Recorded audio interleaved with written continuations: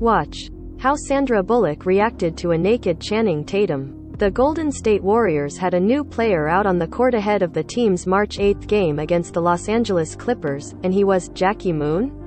Well, sort of. Will Ferrell dressed up as the character from his 2008 movie Semi-Pro and joined the Warriors for a warm-up at the Chase Center in San Francisco. Caliph. Donning his Flint Tropics uniform, the actor practiced guarding Klay Thompson, shooting free throws, in Moon's underhand granny style, with Stephen Korean even sank the ball from half court. So, how did the Warriors go about recruiting Moon, or Ferrell? Coach Steve Kerr explained how it all came to be during a post-game press conference. He actually emailed me a while back, and I didn't believe it was him, Kerr told reporters in a video shared by NBC Sports Bay Area.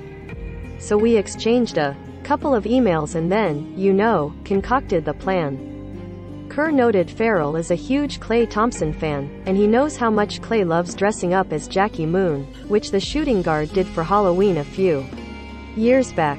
So it was just kind of a natural fit, he continued, and it felt like a good time to do it, just to make everybody laugh in a tough stretch of the season. And who knows? Maybe the cameo helped as the Warriors were able to end their 5-game losing streak and beat the Clippers with a final score of 112-97. All in all, it seems like Ferrell's surprise was a total slam dunk. He was great, Kerr added. He came into our locker room, made the guys laugh, and everybody loved, seeing him and hearing from him. He was hilarious and just something different to do.